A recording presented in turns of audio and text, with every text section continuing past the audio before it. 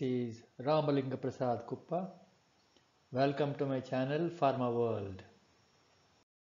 Today's topic is handling of reference standards in the QC laboratory. Let us see the requirement. Section 11.17 of ICH Q7 prescribes primary reference standards should be obtained as appropriate for the manufacture of APIs.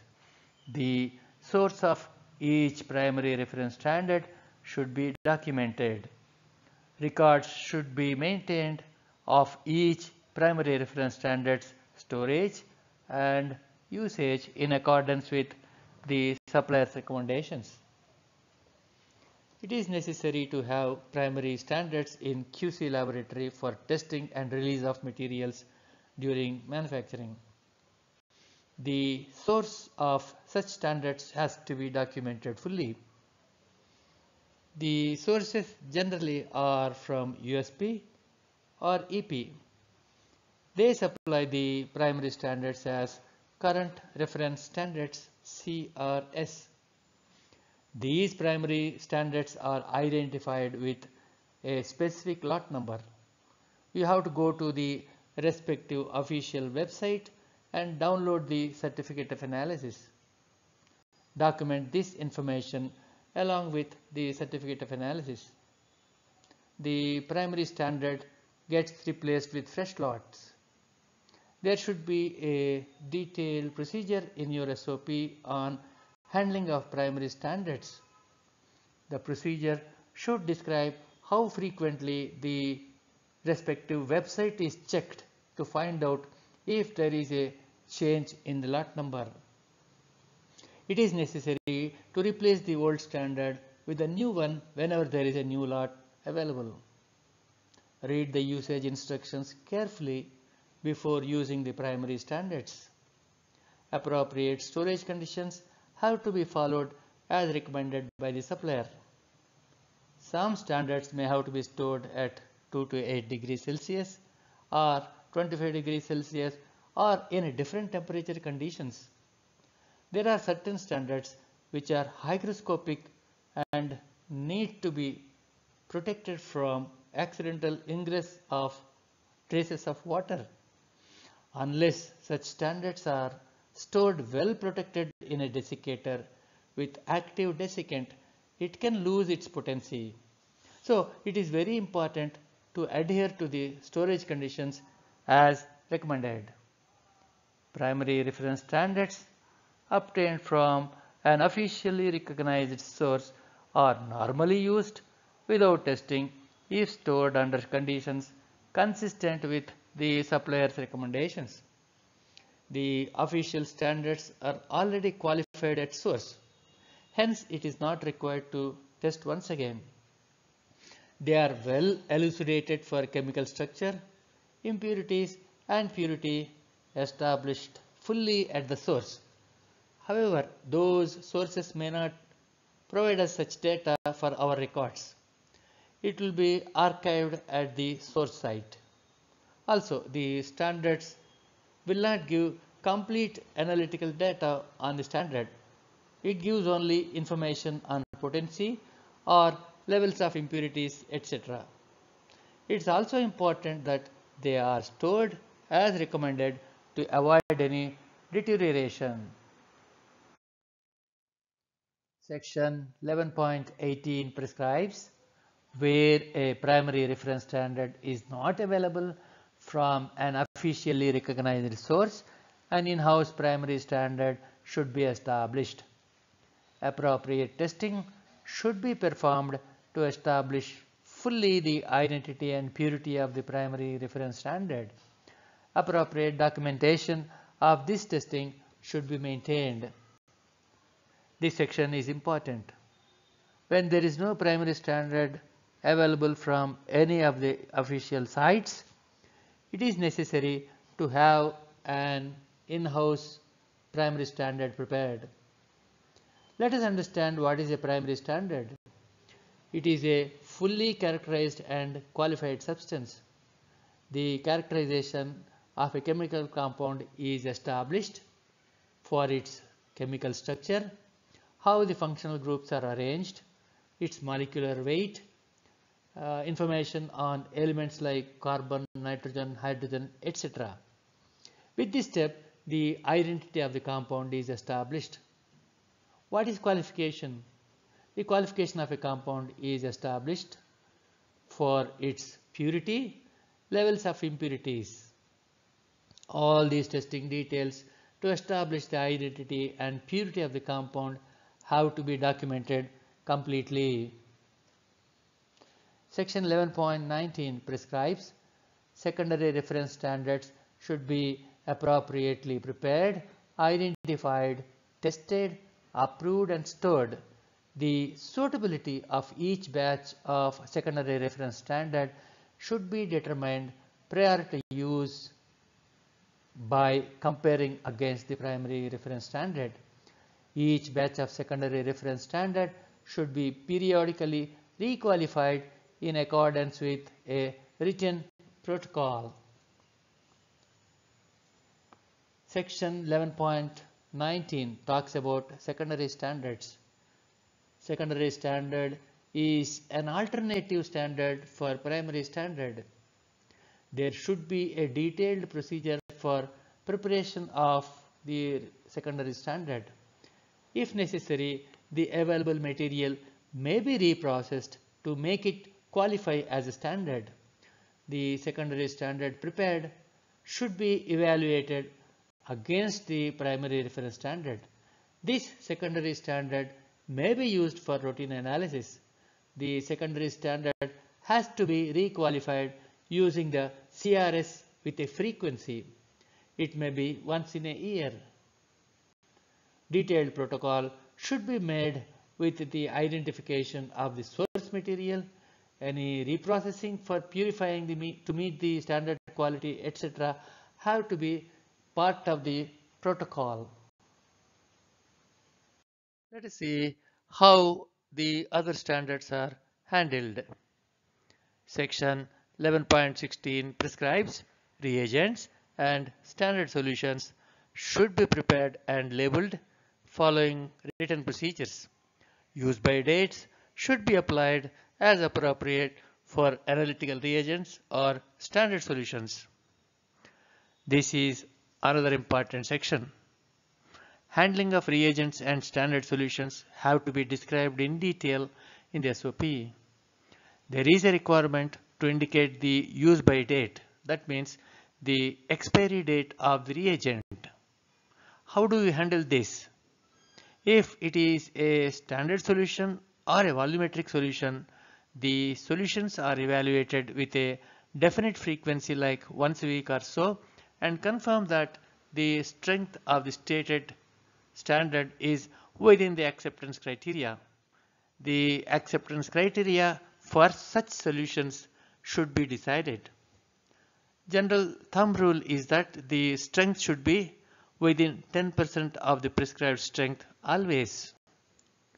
For example, for a 1.0 normal volumetric solution, the strength should not vary more than 10% on either side.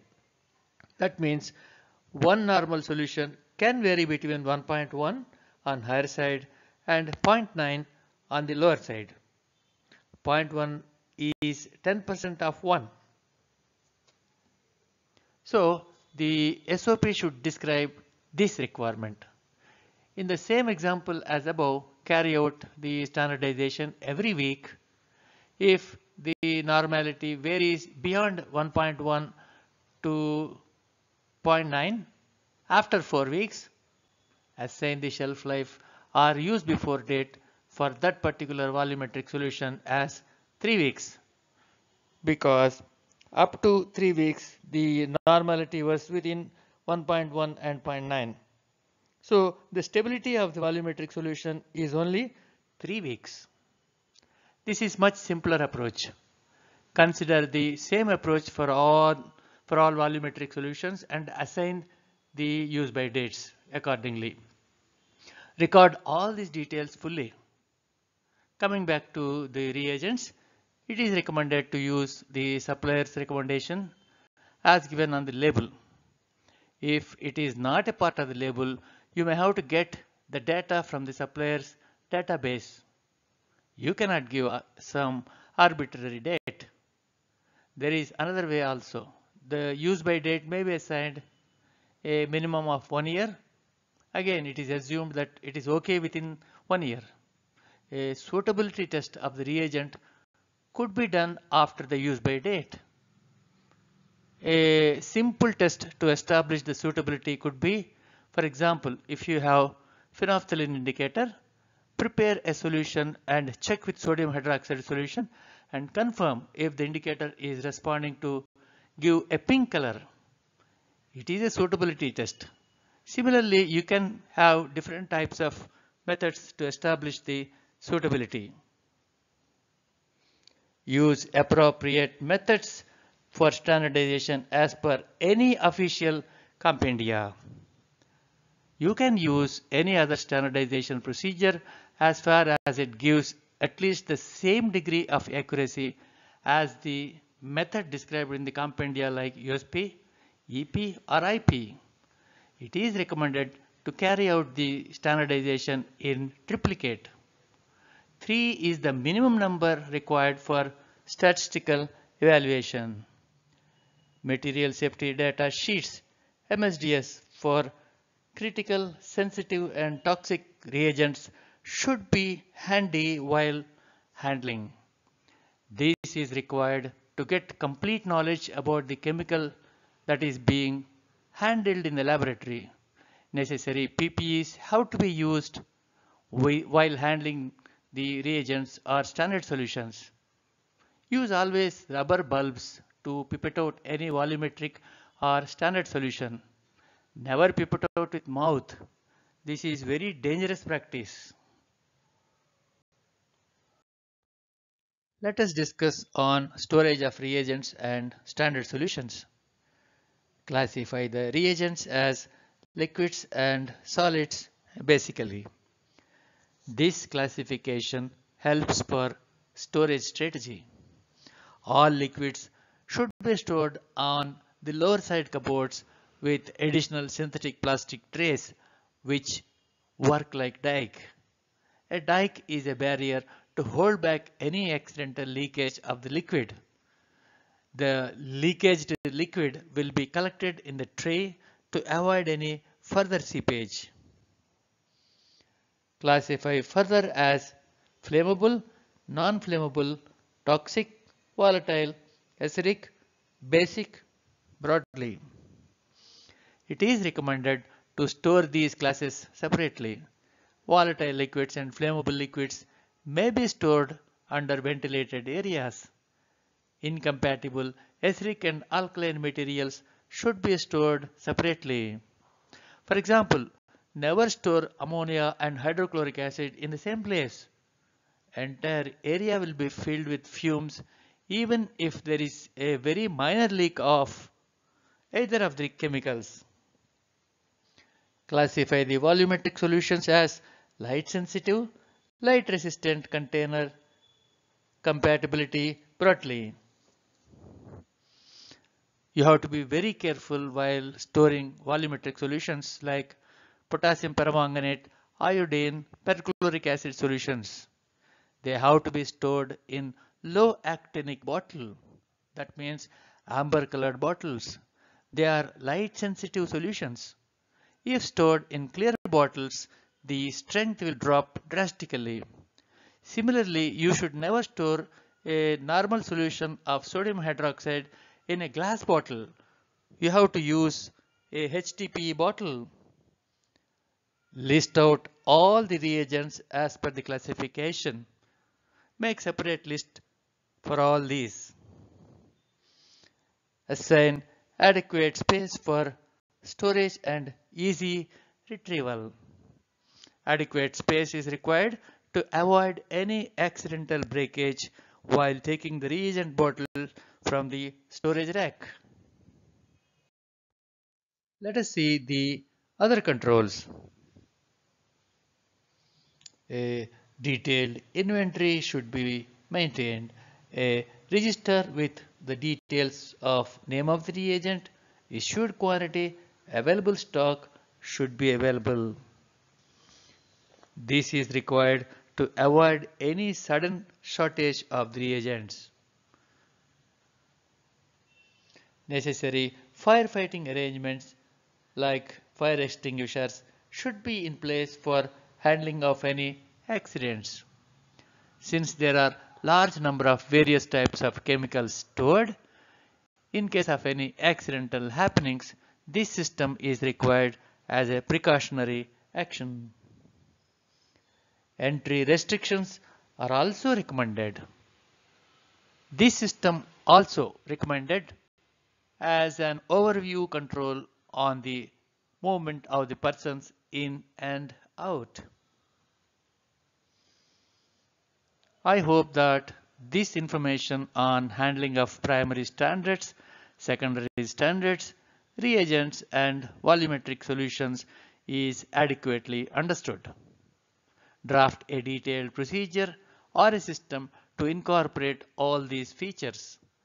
If you already have a procedure, review and confirm whether or not these aspects are included. If not, revise if necessary. Thanks for watching. For more videos, please do subscribe, like and share. Thank you.